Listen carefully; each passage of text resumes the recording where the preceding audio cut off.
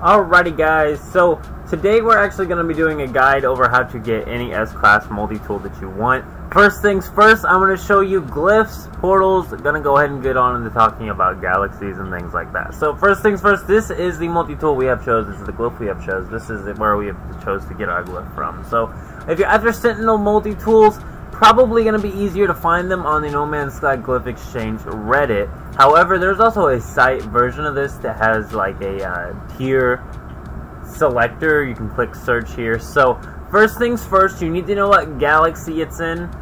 Most of these on this site are starting off saying Euclid. So if you're in the Euclid galaxy, there are plenty of S-Class multi-tools you can be collecting here. Most multi-tools are the same. It really doesn't matter what mods you put on a multi-tool to make it better. However, today we are after this weird looking Thompson 20 looking gun thing here. It's located in the Eisentom galaxy. That means we need to have a portal in the Eisentom galaxy. My current portal base is not in the Eisentom galaxy at all. So we're actually going to show you a easy way to get to the Eisentom galaxy at the beginning of this video in case this turns out to be the multi-tool you want, which I mean it is a multi-tool of a Sentinel class, so you know. Anyway, so we're going to load into here though. So as you can see here, this is located in the Eisentom galaxy. You're going to need to be headed to the anomaly. So once you get to the anomaly, go to the back portal. You know the sitch here, guys. And then we need to go ahead and check out the featured bases. So this first one is located in the Euclid galaxy. That's an easy warp to the Euclid galaxy. That is a base game galaxy, so you know. Anyway, this one doesn't actually mention what galaxy it's in. I'm not sure what galaxy Helios 42 is in, but I do have a base there, so I mean I have that forever now. But this is the Eisentom galaxy. It is a featured base here, and we're gonna go ahead and load into here. This is gonna take us directly to Eisentom, and then I'm gonna show you how to get a portal, and we're also gonna set up a portal base. I know it, guys. Finally, I'm gonna show you a little bit about portals. If you're wondering how to get glyphs, you really just need to beat the main story of the game. That really is all there is to it. And it's the main story. I think it's like the Purge or something like that. It's the one where you keep getting pop-ups on your screen as you warp from galaxy to galaxy. All you have to do is just keep warping to galaxy along, and that will give you the glyphs. But that's pretty much all it is to glyphs. I'm not going to sit here and explain that. I might do a full video over it once I get to that. I am doing a second playthrough of this just so I can do a guide video over that, but it's pretty simple overall. I have already beat the story on here, so there's no really way of me doing a guide because I already have glyphs. So yeah. Alrighty guys, so now that we are here, we are just going to need to make our way to space. Luckily this place seems to have a landing pad here, so we're going to call our ship and get out of here. I will say though, this base looks phenomenal. If you haven't checked out the community builds, you really do need to. They are great inspiration for just some crazy build ideas. I mean, look at this. This is what I'm talking about. This thing right here, it does look kind of like a TV. It's kind of like the data analysis sort of area. I don't know. This thing is ridiculously crazy. I love it. I think it looks great. You really can be really creative on this game. There is no ifs, ands, or buts about it. But what we are doing here today is getting into our spaceship, and we're going to be meeting back at the space station, because that's where we need to go now, because we have to find ourselves a portal. Let's go. And so is everybody else, because I'm sure they've all seen the clips that got posted. This was posted 4 hours ago. I'm sure everybody and their mother's here trying to find this thing. So, here's this guy's spaceship. He seems like he's a hunter. Anyway, so we're going to go ahead and go get what we need here. We are after a new portal base today. We are going to be making a new portal base today. I'd like to kit one out. I'd really like to get a portal, claim it as a base, and then make a really nice base themed around it. Maybe with like a better entrance to the portal. But for now, and by the way, Eisentom is actually a really good galaxy. It's known as just a galaxy full of good stuff always. So what you're going to want to be purchasing here, and you're going to need navigation data for this, is the alien cartographic data here. This is going to tell us where monoliths are.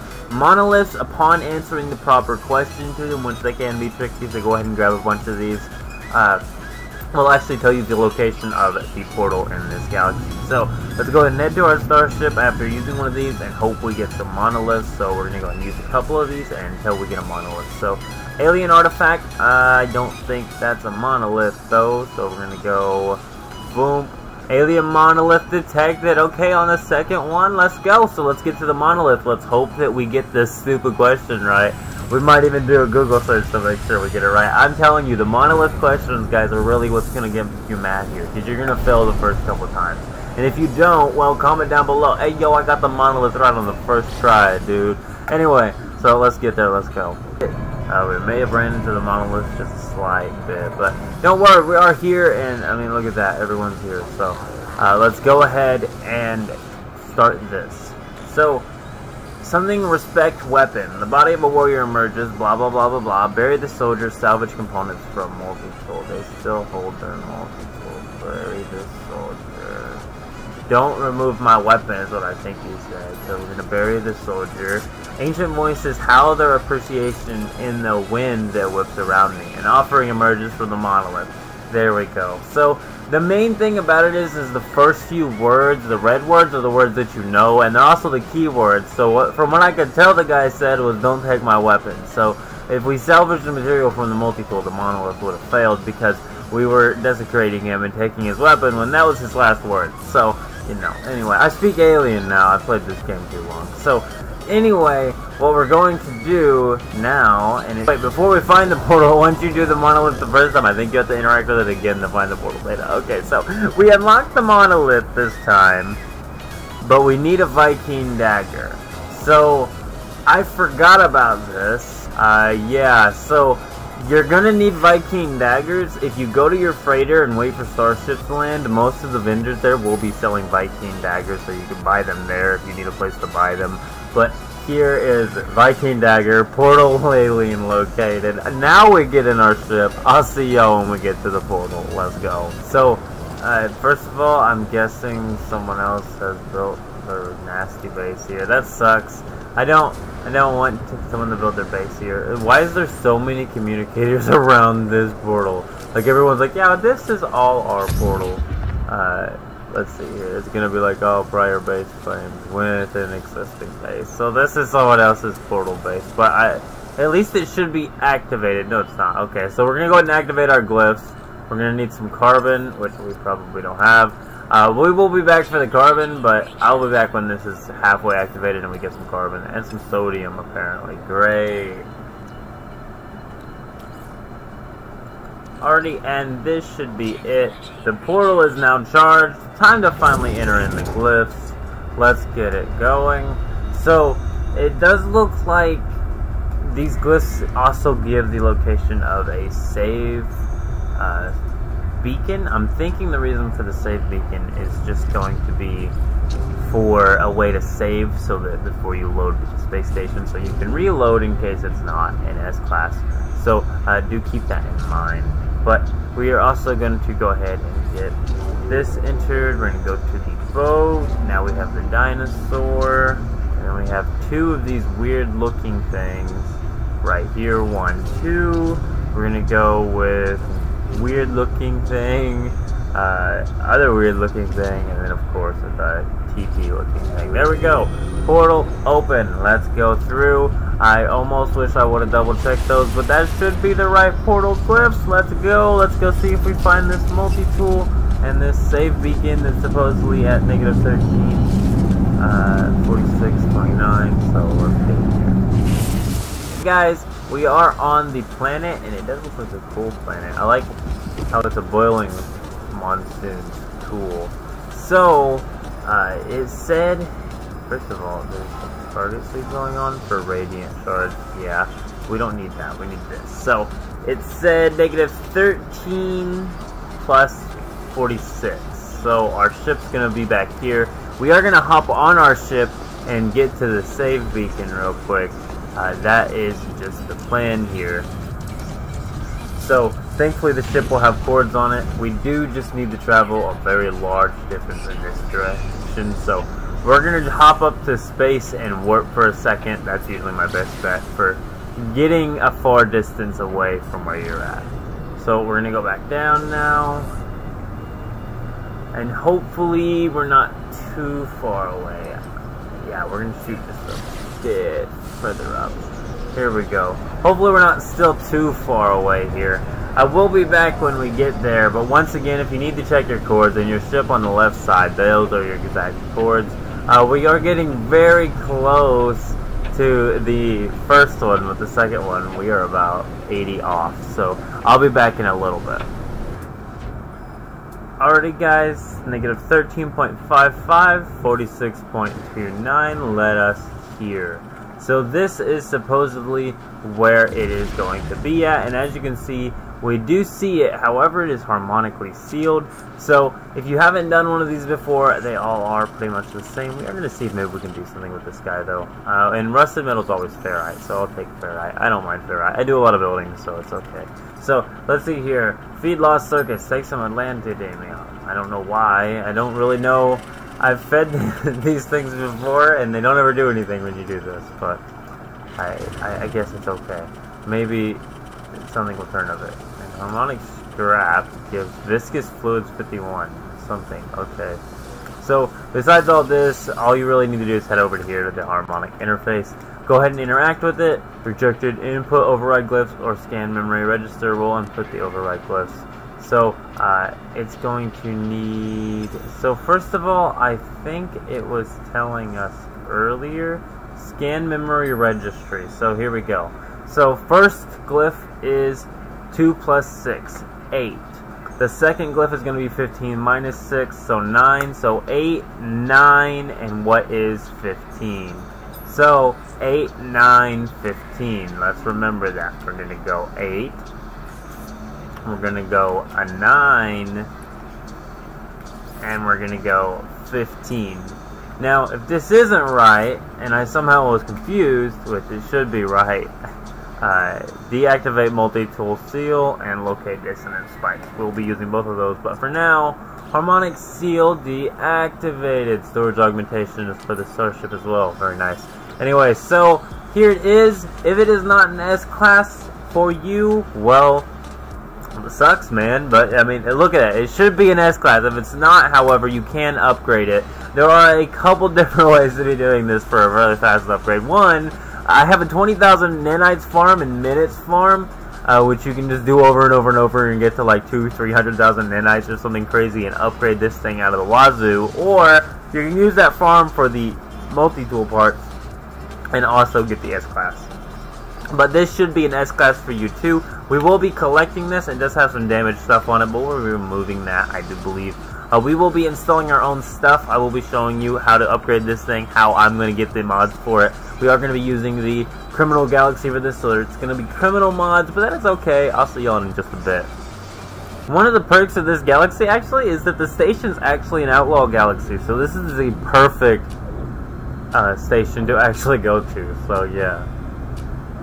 So, now that we're actually at the terminal station, we're going to go ahead and head on to the contraband agent first.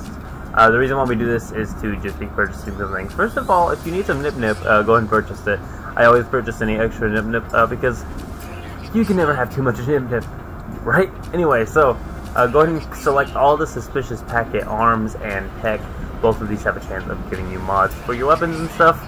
You can just reload the space station when you need more of them, which we will be using a bunch of these, so we're actually just going to go ahead and collect these. We're also going to go ahead and check over here. This is the other spot to go to.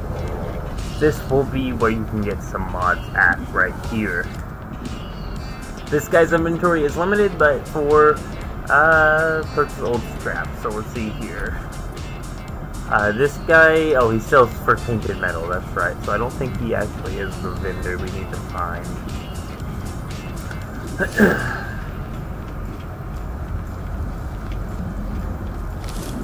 Alrighty, so this guy right here is actually going to be the guy we need to talk to. Though, is he selling aftermarket upgrades? Okay, good. So this is the guy we need to be talking to. He has suspicious Boltcaster upgrade. We'll take it. Plasma, oh, and we're going to switch, hopefully, yeah.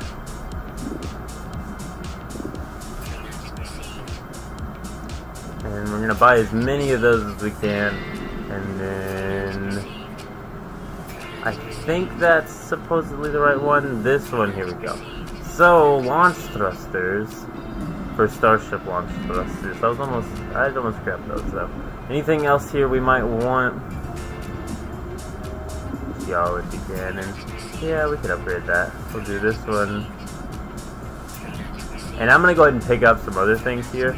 Ooh, we need to get some nanites farm going on actually soon. So I will be back once I am done getting my nanites farmed up using my 20,000 nanites and minutes method, as well as getting what we did select here, what we want installed. But I will be back. This is how you're going to be getting your tools. You can just if it's for repairing some of this stuff, you can use repair kits and just buy the repair kits, and that's what I'm going to be doing just to get it out of my way. But I do believe I'll be back in a bit. Go ahead and... Alright guys, so let's go ahead and test this thing out. There should always be a sentinel here. We're just going to go ahead and shoot the neutron cannon here. And as you can see here, almost 3 shots. And then we're, of course, going to get them aggravated at us, and then we're going to take them off to another area so they don't blow this place up. But we do want to collect that little bit. There we go. So we're going to go ahead and head on to my combat tower. I had built a quick teleport out of it, but I guess I didn't get to that yet. I'm going to build a teleporter so it'll teleport me into a cave for when I'm done farming for these guys. But I just have a very simple tower here to fight these guys off with. And we already seen the neutron cannon there, and as you can see, we have a decent amount of ammo for it too. But what we're going to be testing out is the scatter blaster, which is a weird one to be using on this Tommy Torn type of looking thing. Here we go. It does hit. We just need to get a little bit closer. So all of my shotguns are like this. And look at that. That's very good.